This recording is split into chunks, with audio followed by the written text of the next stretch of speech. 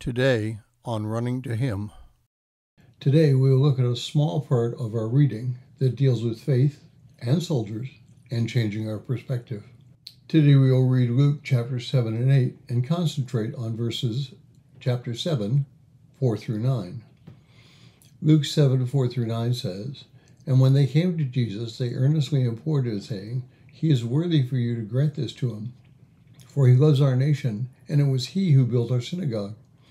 Now Jesus started on his way with them, and when he was not far from the house, the centurion sent friends, saying to him, 'Lord, do not trouble yourself further, for I am not worthy for you to come under my roof.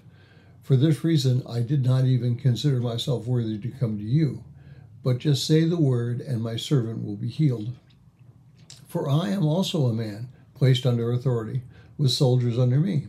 And I say to this one, go, and he goes, and to another, come, and he comes, and to my slave, do this, and he does it.' Now when Jesus heard this, he marveled at him, and was turned to the crowd that was with him, and said, 'I say to you, not even in Israel have I found such great a faith.'" Now, ever since I came to faith in Christ as a young soldier, there's been a special place in my heart for a person who, even if only for a few years, dedicates their life to defending their country. I recognize that the centurion was with an army that had conquered Israel and was now stationed there as an occupying force.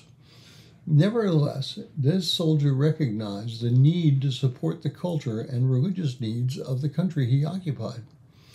In this case, God raised a man who was seeking after him. Amazingly, the Jews felt so strongly about him as well.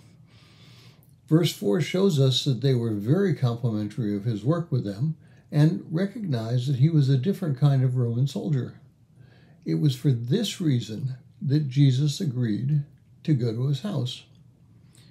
Now, the centurion was indeed a humble man.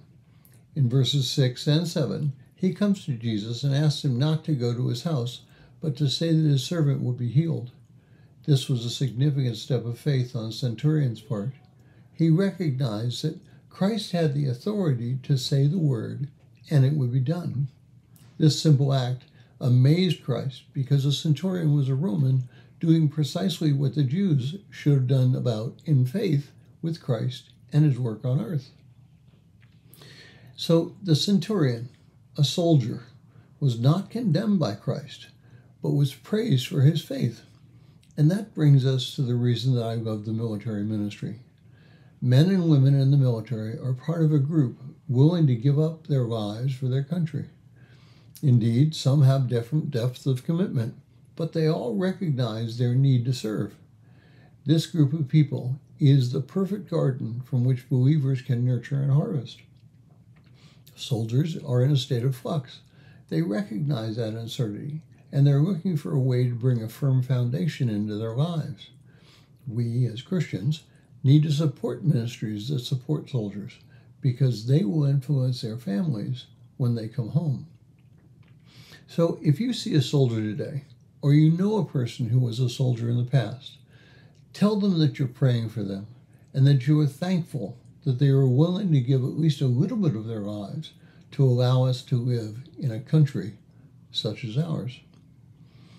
Augustine, who lived in 354 through 430 AD, writes, "Do not imagine that someone cannot please God while he is engaged in military service. Take as an example holy David, to whom the Lord gave such high testimony. Many just men of that time were soldiers.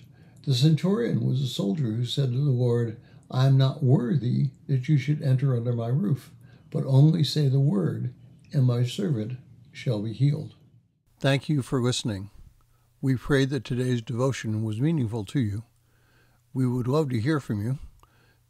You can use either Facebook or YouTube to like, subscribe, share, and tell others about us. If you would like to contact us, you can reach me at phineasjacobus@runningtohim.net.